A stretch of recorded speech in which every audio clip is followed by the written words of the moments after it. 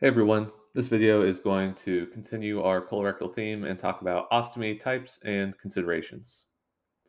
So first, just getting our terminology down, what is an ostomy? And the easiest way to describe it is that an ostomy is an intentional anastomosis between some part of the GI tract and the skin. If you watched our EC fistula video, it's kind of like an intentional man-made enterocutaneous fistula. So somehow you either bring up some bowel or a loop of bowel to the level of the skin, and the contents are actually expressed at that point of anastomosis. And there's two main variables that you can classify ostomies within. So you can either classify by the type of bowel used to create the ostomy or the actual mechanical structure of the ostomy itself. And usually you describe an ostomy using both of these. And once you have these two variables, you know exactly what you're dealing with.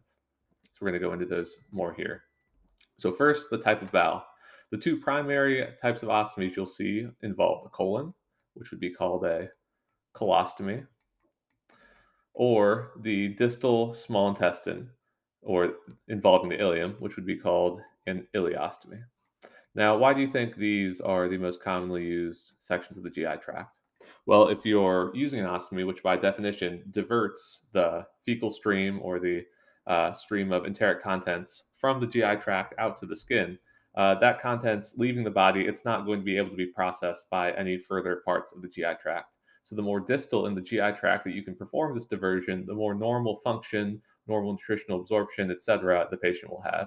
So the most distal part of the GI tract is, of course, the colon. So a colostomy is going to be your most physiologic ostomy versus the small intestine. If you use a distal aspect of the small intestine, you can at least get pretty good nutritional absorption, but you're going to miss out on the function that the colon provides, which is primarily the reabsorption of water and some electrolytes. So while ileostomies can still function and are actually preferred in certain situations, you do tend to have more issues with high ostomy output, which can lead to dehydration if patients aren't able to keep enough oral intake in, electrolyte abnormalities, acute kidney injury, etc. For some reference, a typical colostomy might have maybe 300 to 800 cc's of output per day, whereas a small intestine might have more like 500 to 1500 cc's. So just much harder to keep up with the hydration in an ileostomy. And of course, as the ileum gets shorter and shorter, for example, if somebody has an ileostomy that keeps getting revised, they keep taking more ileum, maybe getting into distal jejunum, those proximal anastomoses can be really hard to handle because they just put out so much liquid and make it hard for patients to absorb enough nutrients and fluids. All right. So then the other variable is the structure. And the type of ostomy structures that are most common are end ostomies, so for example, an end colostomy or an end ileostomy, or loop colostomies, or loop ileostomies, of course. And then there's other terminology for kind of the other situation. Some people might call it an end loop, other people might call it a double barrel. But what are these things?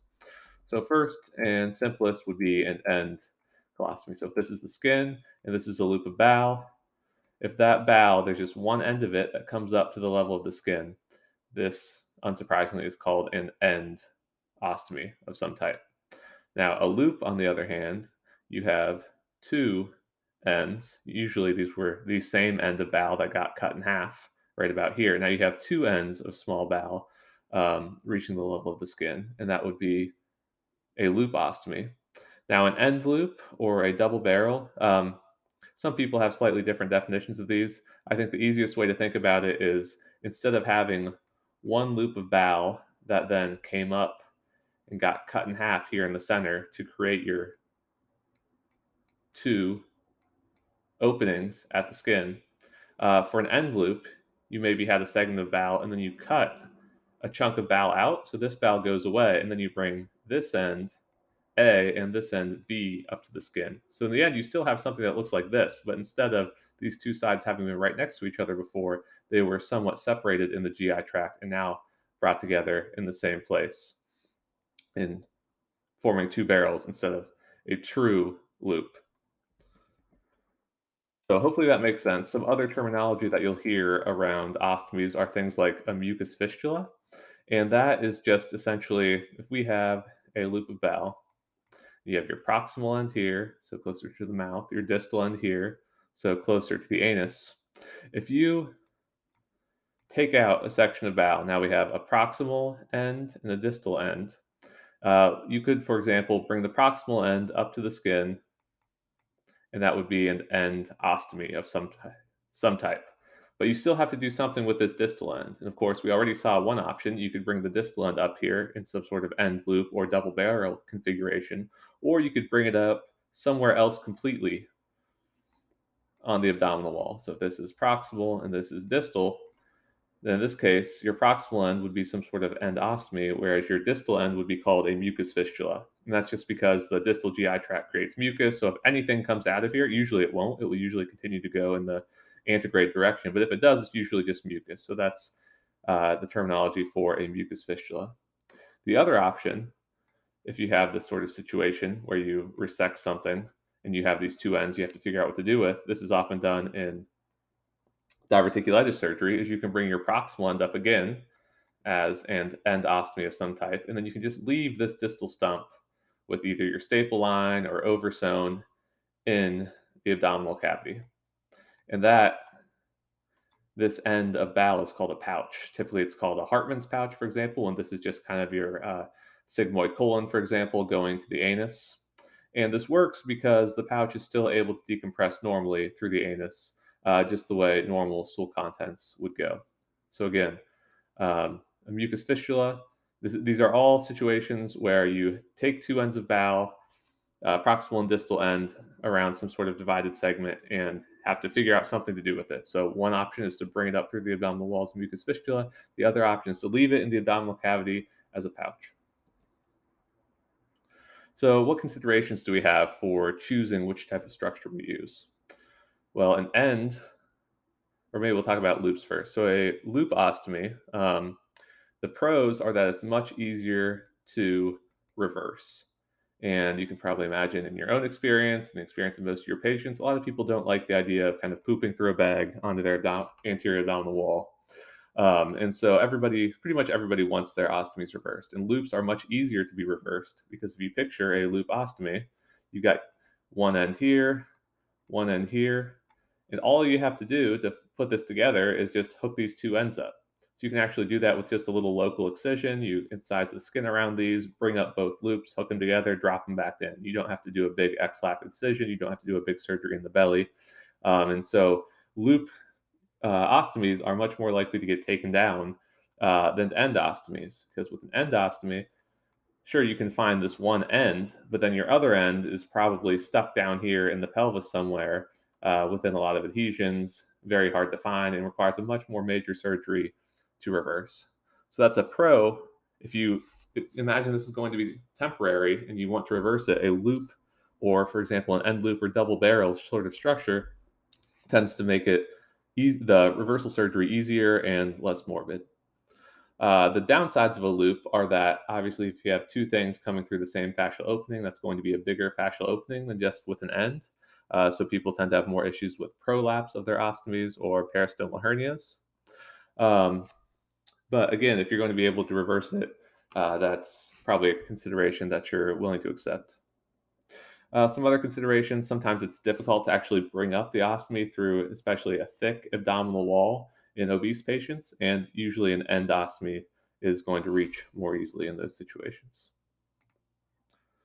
All right, so we've gotten a lot of our terminology down. We've understood why we use either colon or ileum for our ostomies, and we've learned a little bit about the structure. So just briefly to talk about uses of ostomies, there's really two main uses. One is fecal diversion, and you're usually doing that because you want to avoid the fecal stream from going past some sort of high-risk anastomosis. And another example is decompression. So, for example, if you have an obstruction, maybe an obstructing colon or rectal cancer, that you just need to decompress the bowel as opposed to do some other type of resection. Maybe you want to give them a chance to get neoadjuvant therapy before surgery, or they have metastatic disease. In that case, you might do an ostomy. In this case, usually a loop ostomy because you want to decompress both ends to treat that issue. It's also important to consider whether you're doing this diversion temporarily or permanently. For example, if somebody has a surgery where they're never going to be able to have output through the anus again, for example, if you remove the anal sphincters, then you might have a permanent situation for fecal diversion. versus a temporary, like if you're just protecting an anastomosis for some amount of time. So if you're doing a temporary diversion, that's typically going to be a diverting loop ileostomy, or DLI is typically what we use. Again, that's just because the loops are easier to reverse and the ileostomy is usually easier to create than a colostomy. Whereas if you're doing a fecal diversion, you want to use as much of the GI tract as you can because this is going to be permanent. You want them to have the best GI tract function for as long as possible. So that's typically going to be an end colostomy. And decompression, the type of ostomy used, really just depends on where the obstruction is. If it's in the colon, for example, and you have a competent ileocecal valve, um, then you're going to have to do some type of colostomy, of course. This is a little bit more that I wanted to get into in this video, but just to briefly mention, if you have colon here, ileum here, if there's no reflux through that ileocecal valve and it's competent, then the only way you can decompress a large bowel obstruction that's maybe backing up here is to do a loop colostomy, bringing up the colon. Because, of course, if you brought up small bowel here, it wouldn't actually decompress anything. All right, so now we're just going to talk through a few quick clinical scenarios, and I want you to think through what type of ostomy you think this patient would be best suited for. So in this case, you have a 68-year-old male that got an APR, or abdominoperineal resection.